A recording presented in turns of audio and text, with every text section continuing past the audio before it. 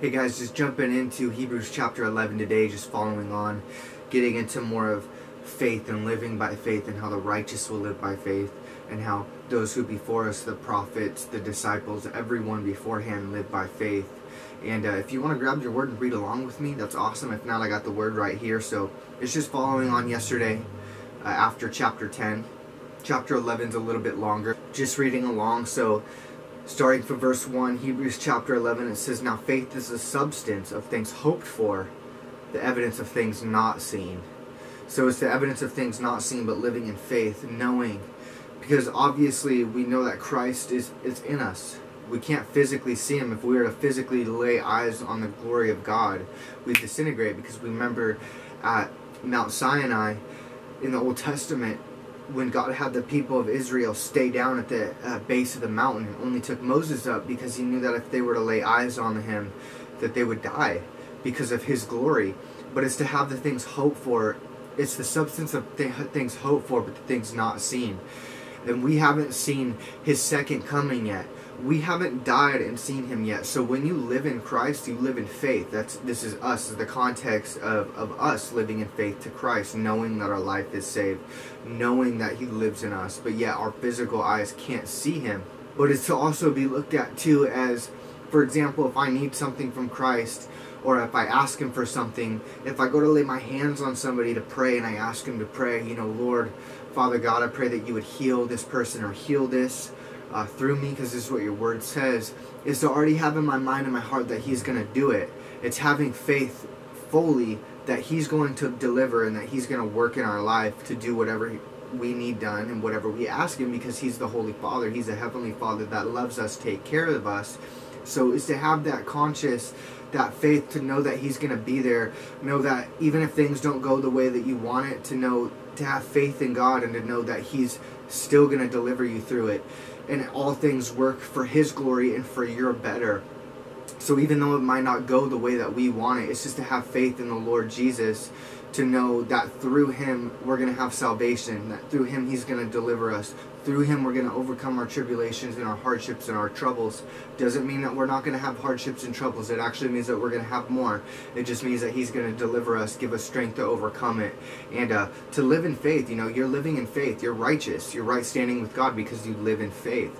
Those who are righteous will live by faith, because we're living in faith, knowing that we're delivered by Christ. We haven't seen His second coming yet. We haven't laid eyes on Him yet, because the word says that no man has seen God.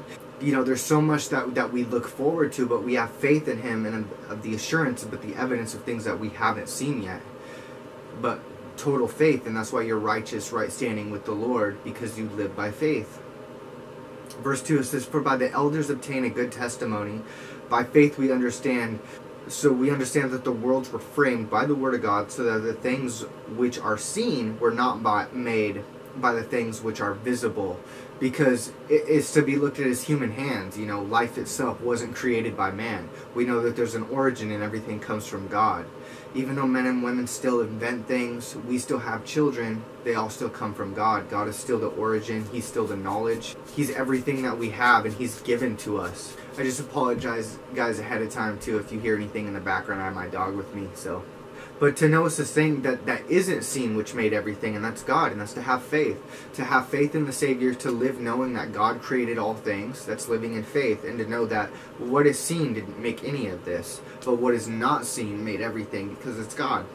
Verse 4 says, "By faith Abel appeared to God a more excellent sacrifice than Cain, through which he obtained witness that he was righteous, God testifying for his gift, and through it being dead he being dead still speaks. By faith Enoch was taken away, so that he did not see death, and was not found, because God had taken him. For because he had taken him, he had a testimony, and he pleased God. But without faith it is impossible to please Him. For he who comes to God must believe that He is, and that He is a rewarder of those who diligently seek Him." And it's to seek and you will find. But it's impossible to please God without faith, because if you truly have a relationship with God, if you truly know God, you're living in faith. If you're truly saved, truly have salvation, you're living in faith, so you're pleasing to God. But those who only, it's so easy. They say, oh, I can't see him, so I don't believe, but they can't see the wind. And they say, oh yeah, well, I can see the wind moving. So you can see the Word of God, the Spirit of God moving throughout the world. So it's to have faith, knowing that it's the things that aren't seen, but of evidence clearly of the things that aren't seen, that it's impossible to please God without the faith, because you have to have faith to be saved. You have to have faith to live in Christ. But he says he is a rewarder to those who diligently seek after him. Verse 7, it says, by faith Noah, being divinely warned of the things yet not seen, moved with godly fear, prepared an ark for the saving of his household, by which he condemned the world and became the heir of righteousness, which is according to faith, because it's all faith. So you kind of get, as we go along here too, you're going to see the pattern. Faith, faith, faith, faith, faith. All those who belong to God, all the prophets, those who really had a part with God and had a part in the scriptures, had faith, lived in faith. And now that's for us to carry on, because we're righteous, we're right standing with the Lord. We're not on the ways of this world who only go off the things that are seen. We go off of the things that aren't seen, because we have faith in the one who isn't seen. Verse 8, it says, by faith Abraham obeyed when he was called to go out to the place which he would receive as inheritance, and he went out not knowing where he was going, because it's where he couldn't see. He couldn't see where he was going because it was blinded. It's the things that aren't seen. Knowing that he is the light that's going to shine the way. He is the guide that's going to take after us. He is the bulldozer that's going to clear the path for us so that we can follow him, because we no longer go our own ways, walking in the darkness, walking in blind. We now have the guide, which is Christ, who lights up the path, because we don't go off of what is seen. We live in faith and go off of what was not seen, just like Abraham. Verse 9 says that by faith he dwelt in the land of promise, and in the foreign country, dwelling in tents with Isaac, Jacob, and heirs with him in the same promise. For he waited in the city which has foundation, his builder and maker is God. By faith Sarah herself also received strength to conceive seed.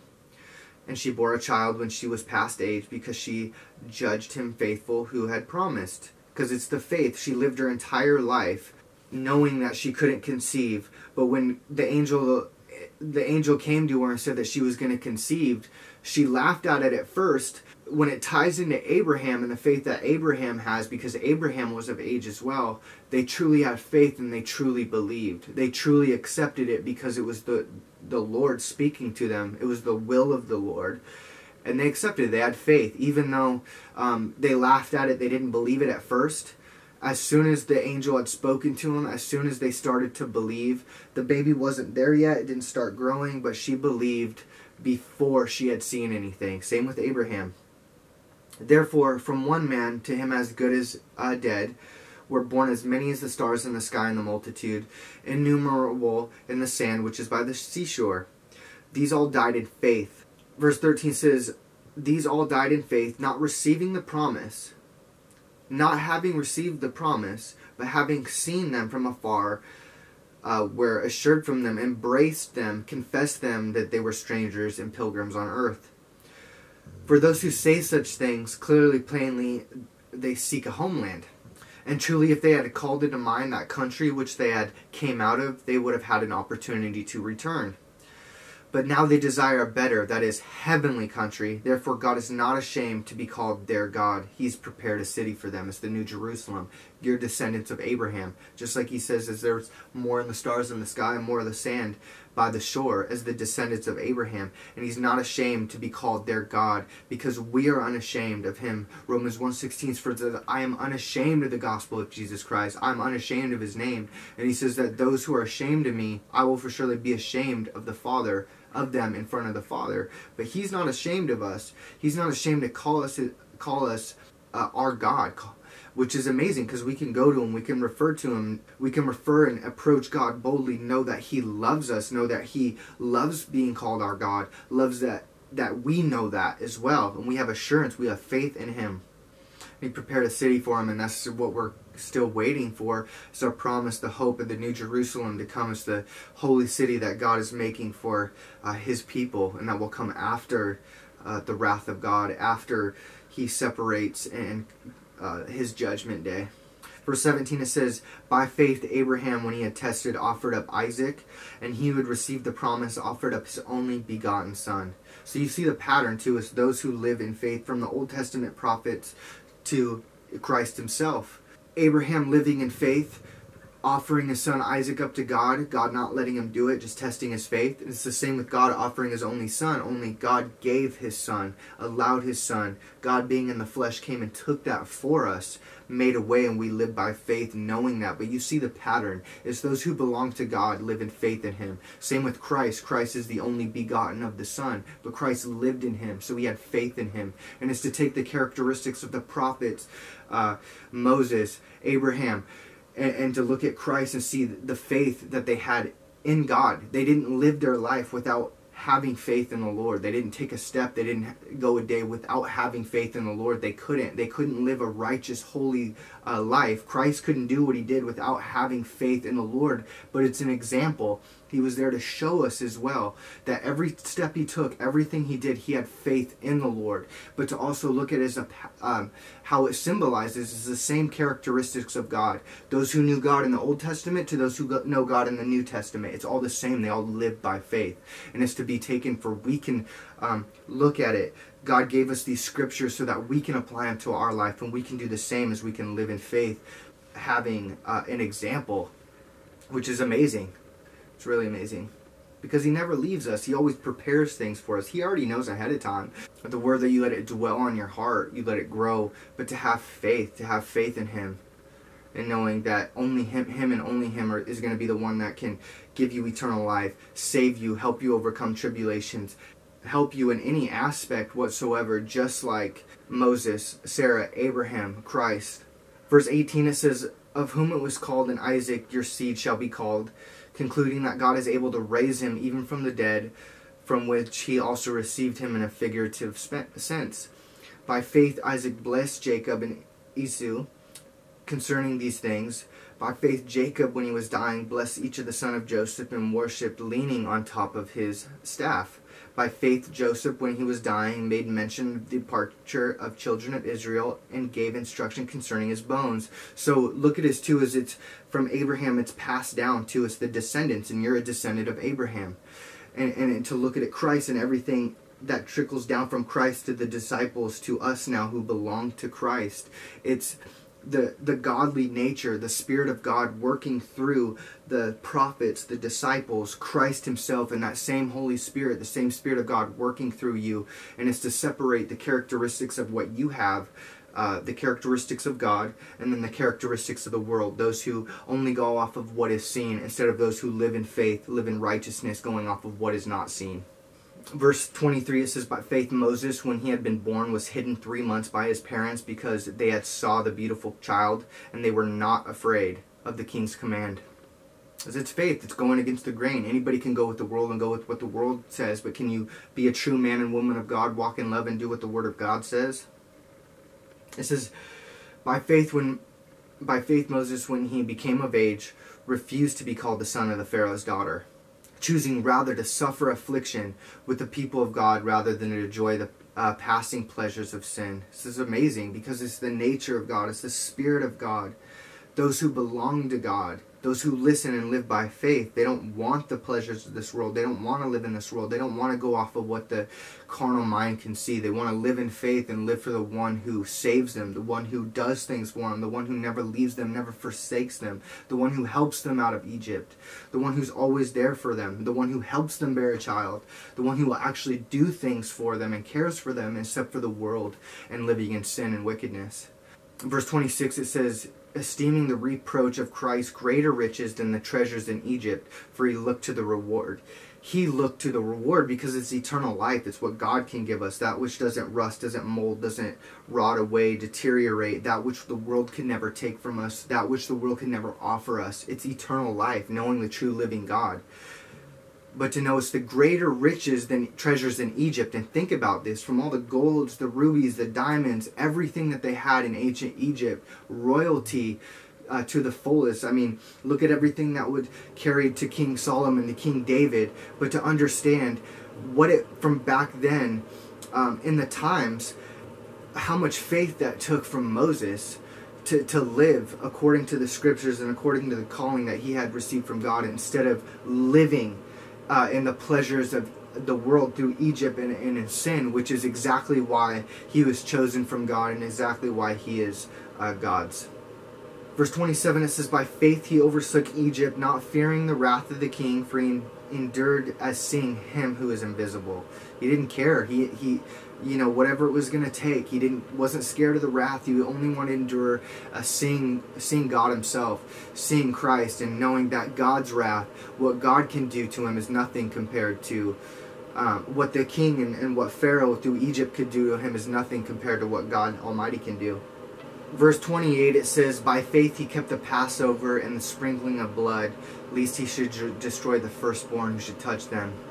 By faith they passed through the Red Sea as the dry land, whereas the Egyptians attempting so were drowned. By faith the walls of Jericho fell down after they were encircled for 7 days. By faith harlot Rahab did not perish with those who did not believe.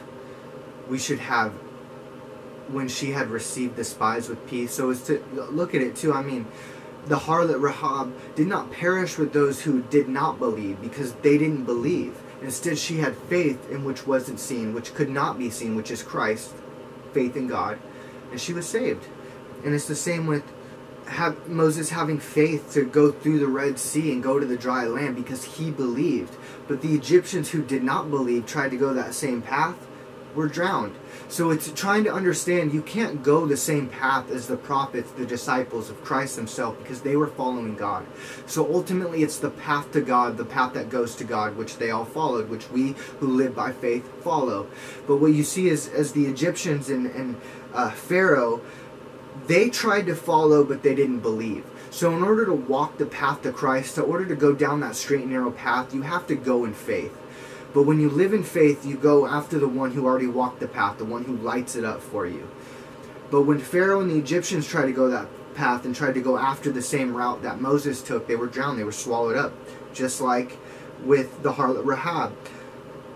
She didn't perish with those who didn't believe. They're still on the same course. It's just the difference is those who don't believe get perished and swallowed up, and those who believe live in faith. And it doesn't mean that you're not going to get killed. It doesn't mean that you might not be killed. It doesn't mean that you might not have to face death. It just means that you live in faith and you live pleasing him. You live right standing with him, knowing that you have salvation and eternal life in him, which is different than the world.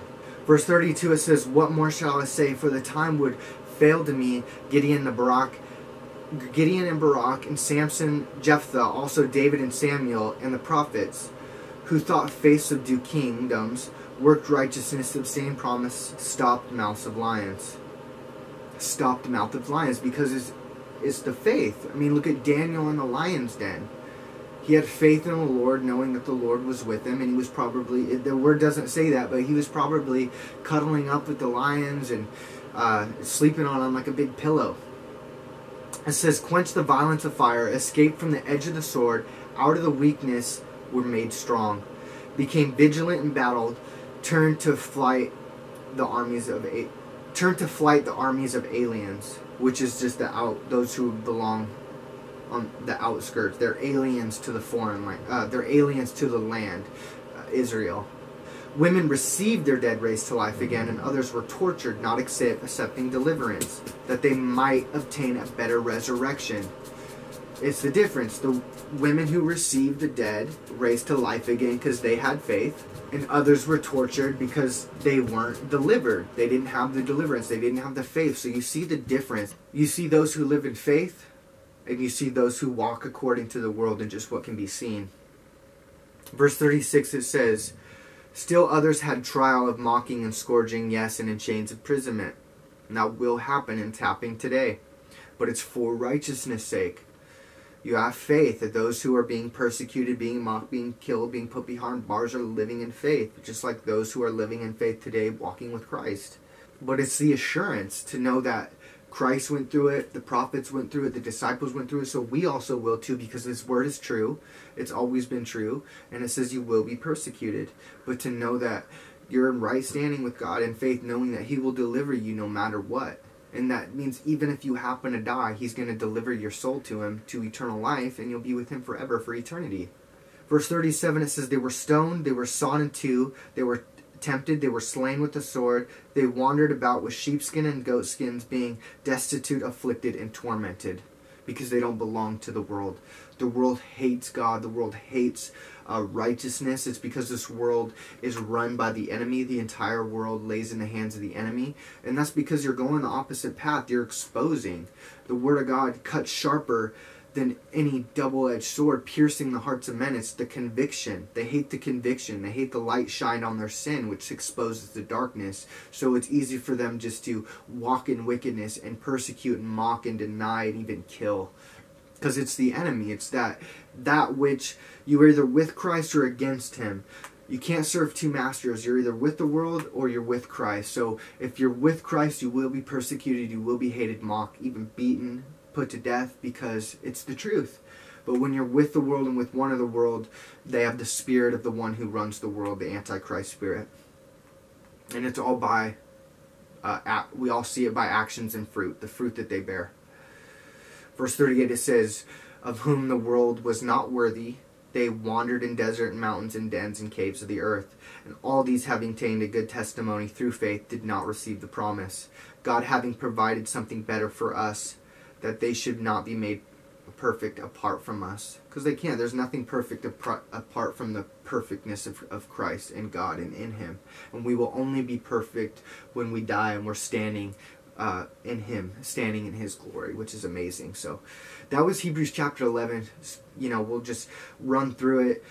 I love just getting into the Word of God, and once I get going, it's amazing. And we just finish up the chapter. So it's living in faith, living according to what is not seen instead of what is seen, having faith in the Lord and knowing that faith in him pleases God, has us right standing with God because we have faith in the blood of Christ and we're saved, and it's amazing. So thank you guys for reading Hebrews chapter 11 with me. Tomorrow we'll jump right into Hebrews chapter 12. And then the next day we'll jump right into Hebrews chapter 13. So we only got a couple more chapters in the book of Hebrews. And then we'll see where, God wants us to go after that. So thank you guys for reading with me. I hope you guys have a good rest of your day. God bless you.